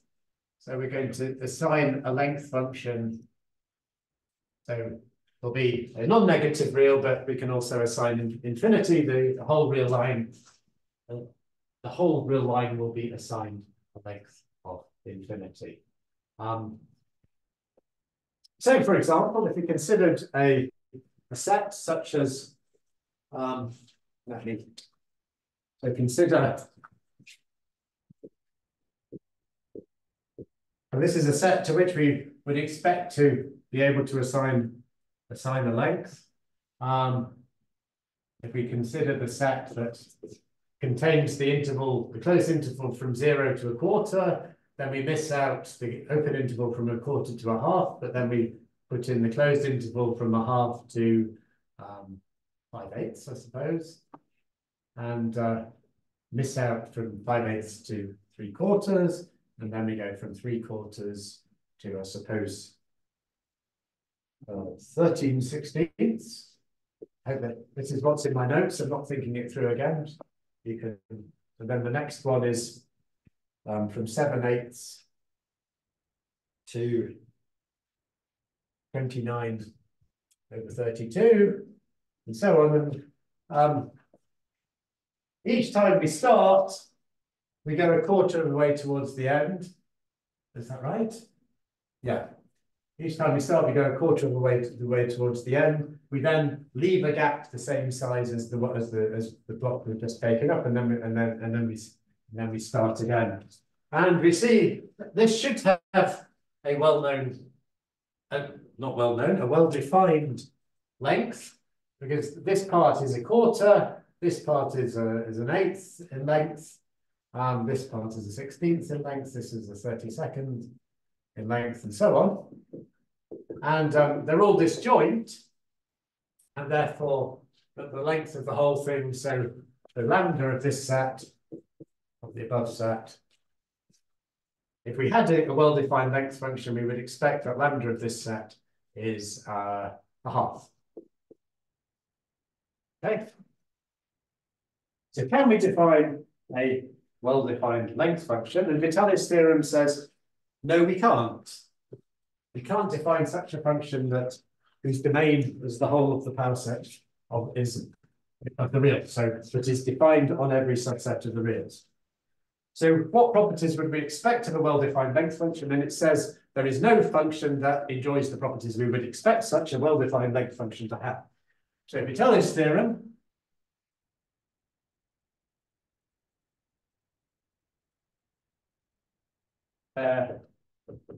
is no function, the length function lambda from the power set of the reals to 0 to the non-negative reals together with infinity, satisfying following properties that if we apply the length function to an open interval, the length of an open interval is what you expect. So we are assuming B is greater than A. I'm only greater than or equal to A, in fact.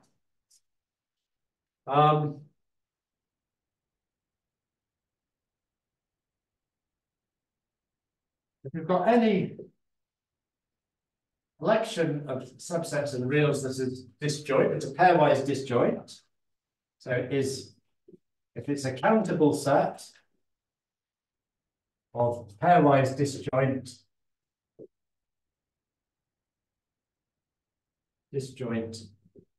subsets of R,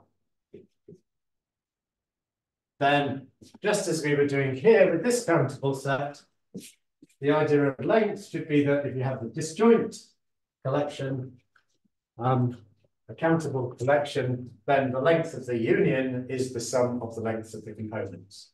And then the length of the union of I is the sum over the individual components. Each X is one of the disjoint components. There's a set of reals of lambda of X. So lambda. Okay. And the third property, this property is called countable additivity.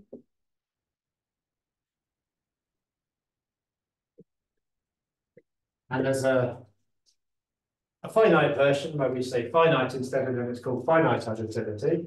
But obviously that follows from countable additivity. And lastly, for any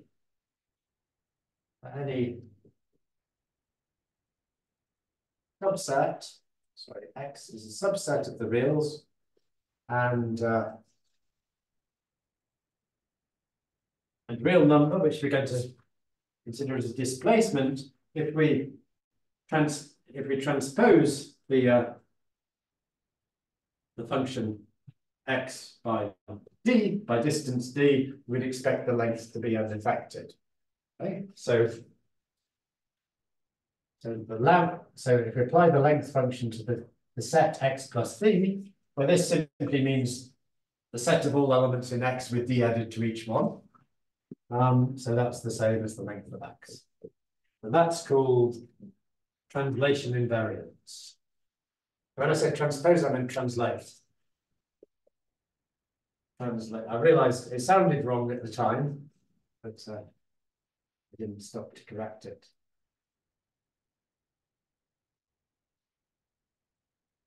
And that's enough. These three properties are enough to get that there is no such function. Because it follows from these properties, many things follow, and you can prove these as an exercise. And if we have such a function,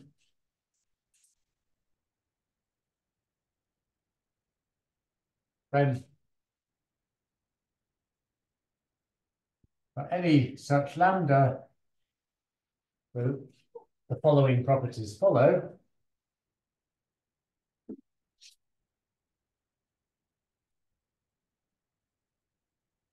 So it follows that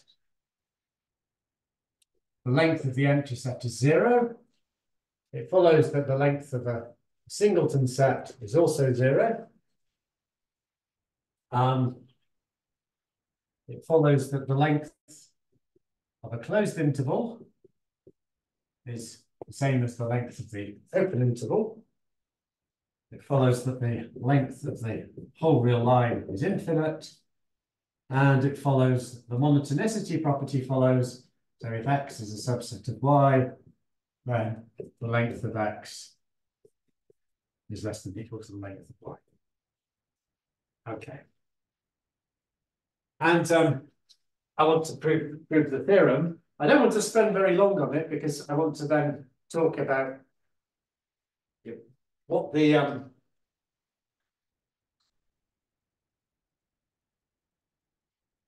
the take-home lessons from the theorem are at the end. That's kind of the main thing I want to do at the end of the lecture. So let's, and we've got 20 minutes, so it should be all right. But I don't maybe want to spend at most 10 minutes on the proof. The proof is very nice.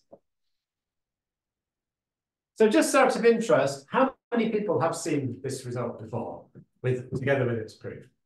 Okay, so few of you, but not everyone.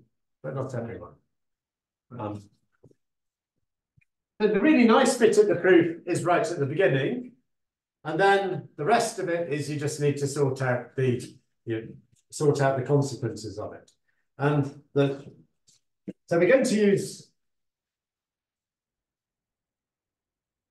So, although we've assumed AC, but let me just emphasize that this is critically a consequence of the axiom of choice, that there is no way of measuring subsets of the reals, all subsets of the reals, so that these three properties, all intuitively reasonable properties, all hold.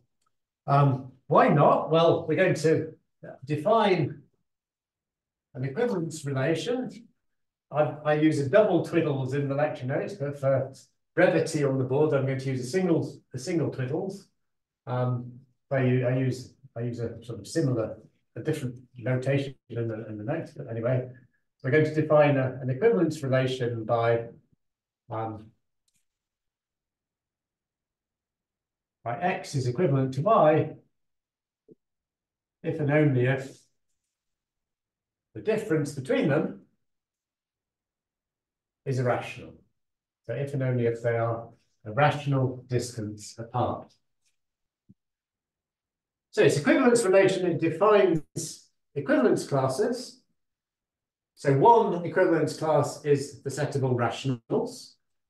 Another equivalence class is the set of all real numbers that are whose difference to pi is rational.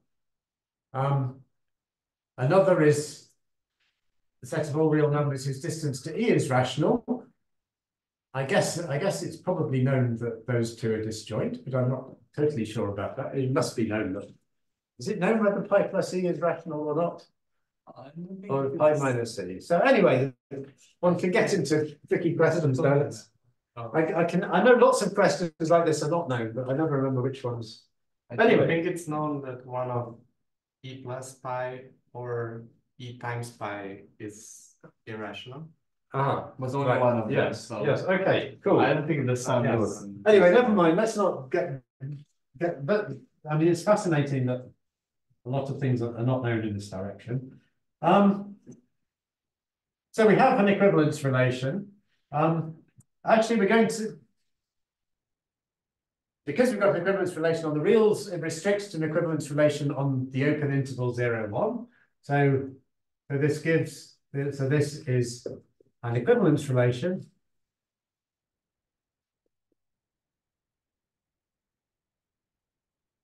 And by the axiom of choice, every equivalence relation has a set of representatives. So a set of elements such that we have exactly one element from every equivalence class. I'm going to consider such a set of representatives, but for this equivalence relation, just on the interval, the open interval from 0, 1. So let K be a set of representatives for equivalence classes, representatives for equivalence classes for the equivalence relation on the set of the open interval from 0 to 1. So it's obviously the equivalence relation cuts down to an equivalence relation on this interval. So at this point, this is where we used AC. Let's flag that to get the set of representatives. So for each real number, there's exactly one element in, sorry, for each real number in 0, 1, there's exactly one element in K that's in its equivalence class. And actually that holds for the whole real line. So it holds that we have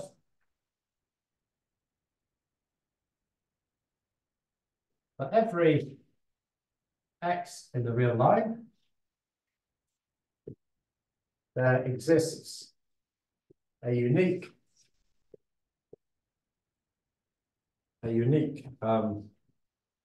Z in K such that Z is equivalent to X. Because every Z in the real line, just by subtracting a suitable or adding a suitable well, you can always, because integers can be negative, you can always subtract. So just by subtracting a suitable integer from it, we can at least an integer plus or minus a half, because we're actually looking at the open interval here. But anyway, by subtracting a suitable rational from it, we can get it into the interval 0, 1. And then, because we've got a representative of the equivalence classes on 0, 1, there's a unique element of K that's equivalent to it. So this principle is going to be important. Let's call this star, this property. Right, so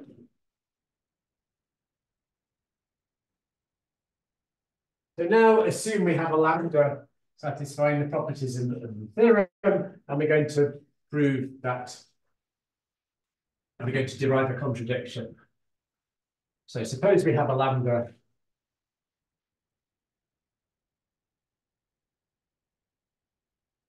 as in the theorem, and we derive a contradiction.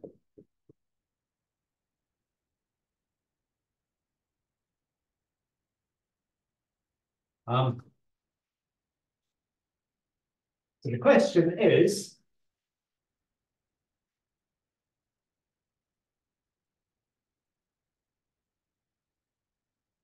what is the measure of the set? What length are we assigning? Does our lambda function assign to the length K? Maybe it's 0. So suppose lambda K equals 0. And now I don't want the details don't take long, but I don't want to fuss around with the details. You can look in the notes, but the idea is if K is 0, if the length of K is 0, then we can exhibit the whole real line as a countable union as a countable disjoint union of translations of K.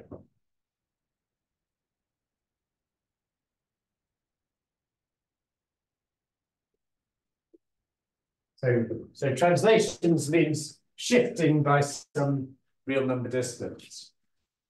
And then by the axiom of countable additivity, and by translation invariance, each of these translations has measure 0. By countable additivity, the whole real line therefore has measure 0, but that contradicts the fact that the real line has measure infinity.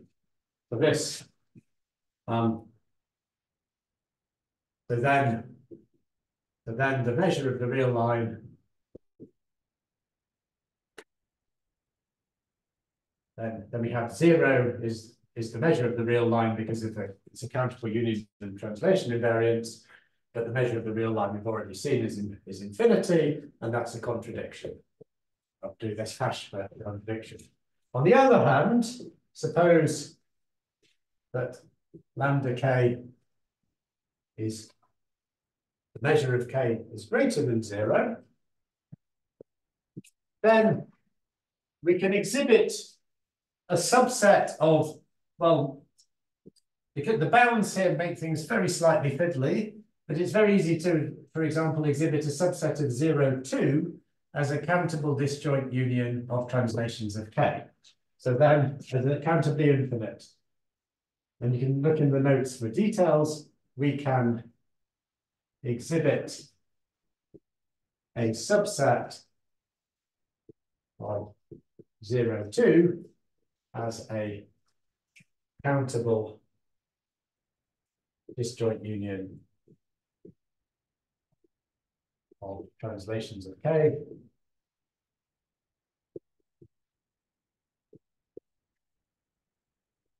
And so let's call this subset A. So then the measure of A, on the one hand, by monotonicity, it has to be less than or equal to the measure of the interval, which is 2.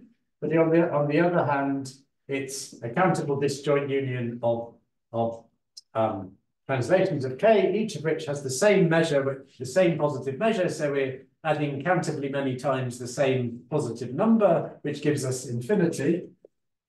And that's, of course, again, a contradiction.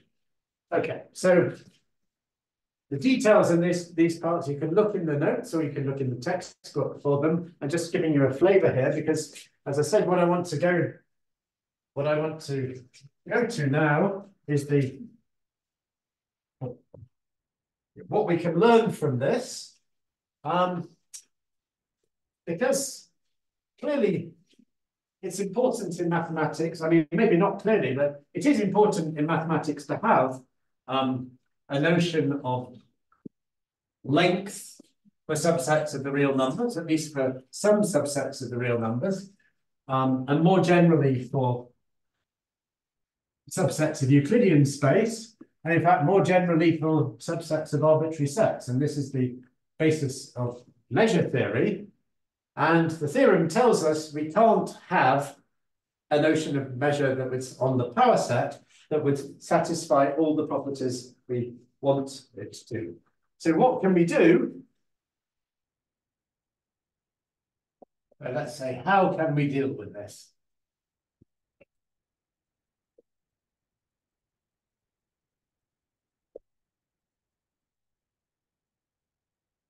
There are actually 4 options. So we can't have a length function called the measure that is enjoys the property that it gives the right length to interval. We'll take that as granted. We'll take that for granted, rather. We'll take that as a necessity that it assigns the right length to intervals. That it's translation invariant, countably additive, and defined on all subsets. So we've got 3 properties there. We could weaken any one of them. So option 1 is drop translation invariance.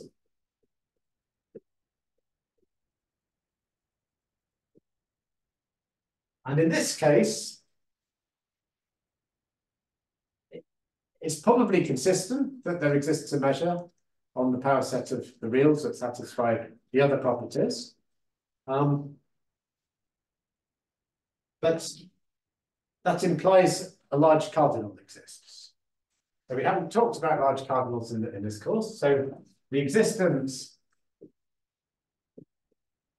of a countably additive lambda with the other properties of lambda is related, let's just say, because we're going to come back to this later in the course, but is related to large cardinals.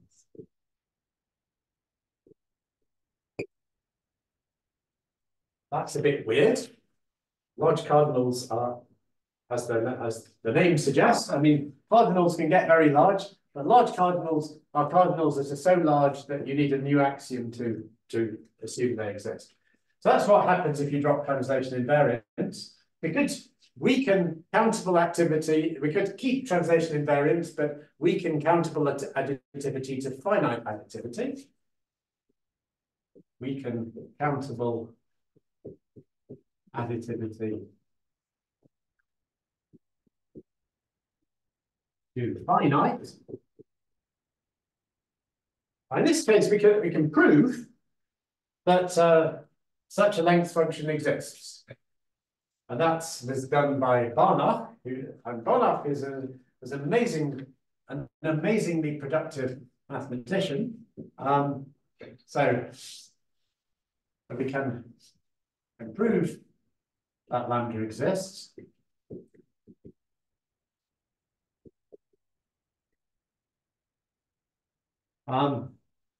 But existent, but the result does not generalize. So that's for, we were talking about the real line. So we're looking at length. You might look at two-dimensional space, in which you're looking at area. Actually, Barnach also proved that a finitely additive translation invariant measure exists in two dimensions, but the result does not generalize to r to the n for n greater than or equal to 3. So there's limited scope for being able to deal with finitely additive translation invariant measures. And in any case, what's the point of doing this or this when it's a fact of mathematical reality that to do anything useful with measures, you need to do with the measure of the line. Translation invariance is very important. It's an example of what's called a Haar measure, and the whole point of Haar measures is they're based on translation invariance. And countable additivity is very, very fundamental in applications of measure theory, such as probability theory. So these two are kind of really. I think you said does not generalize though, but you didn't write the not. Oh, yeah, that's very important. So important that it needs to be in a different color. Yes, thank you very much. So what's a more useful thing to do? A more useful thing is relax. So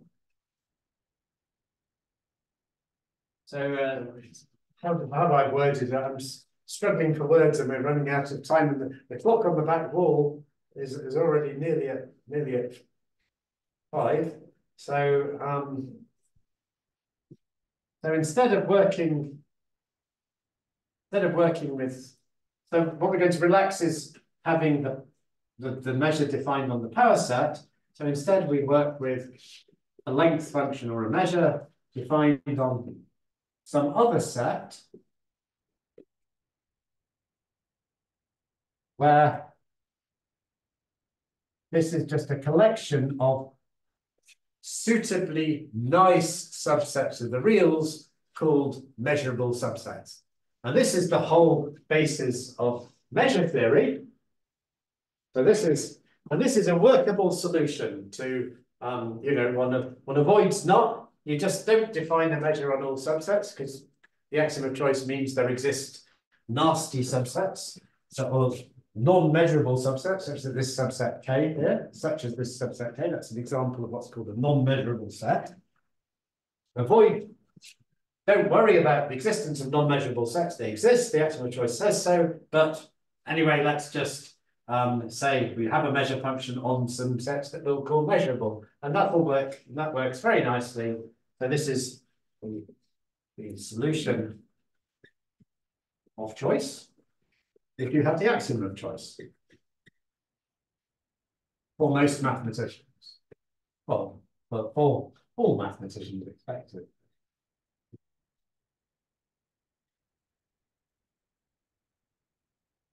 But if you're a logician, then there's another very tantalizing option, which is what? Discard choice. Exactly. Drop AC. And then it's consistent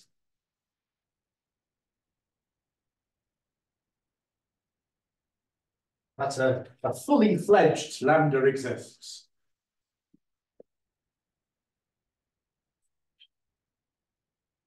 That lambda from ER to 0 infinity exists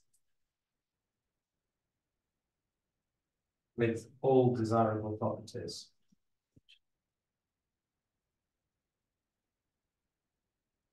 And I'm one of the few people in the world that really likes this option. So I'm quite keen on this, and I may try to squeeze something in later in the course about it, but I'm not sure. We will have to see. Because we missed the first week of semester, we're a bit pressed for time. So yeah, we'll see. But anyway, this is the solution of choice for mathematicians. So one can perfectly well deal with this unpleasant fact that there exist non-measurable sets by just saying, okay, well, let's only work with measurable sets. For me, it's kind of, I find that there's, essentially one wants to have the axiom of choice for, say, linear algebra, so that you can state, you can work with linear algebra and say every vector space has a basis, just without having to make the assumption that vector spaces have a basis. But then when you get to measure theory, you have to start putting in assumptions that wouldn't have to be there otherwise. You have to say every measurable set. Whereas, so for me, it's not as clear cut as mathematicians normally see. There's kind of give and take. We get a simplification in some ways, but we get a complication in other areas of mathematics. And maybe for some purposes, it would be useful to simplify other areas of mathematics at the expense of potentially not worrying about sort of having to insert statements like vector spaces having bases and so on. Anyway, good, I've overrun, so sorry. That's everything for today. I'm going to stop the video.